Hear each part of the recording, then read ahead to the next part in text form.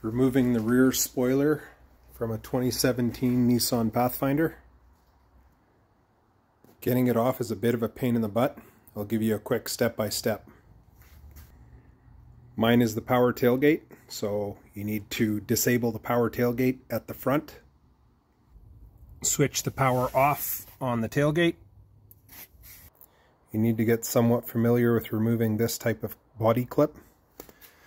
There will be 4 of them here, underneath the lift gate on either side. You only need to remove a few so that you can get to those 2 holes right there, here and here. You'll undo the 2 screws in there, and you come back over. I've already removed the panel here, but you remove the switch, just kind of wedge on either side of the switch. It'll just pop kind of out of the hole. And then the same thing with the handle. You kind of wedge your tool in behind the handle, kind of like so, and then it'll start popping out. Pop that out.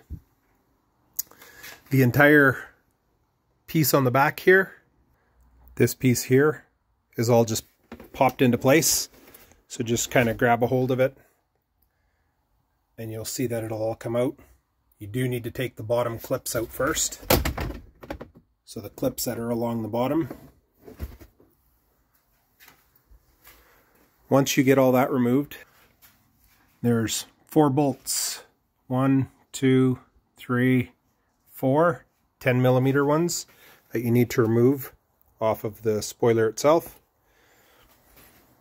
The spoiler does come off, but it is a royal pain in the butt. There's the bolts. 1, 2, 3, 4, and then the rest of it is clipped into place. These are those 2 little screws that were right there on the side. Just about every single one of my clips either broke or came awfully close to breaking.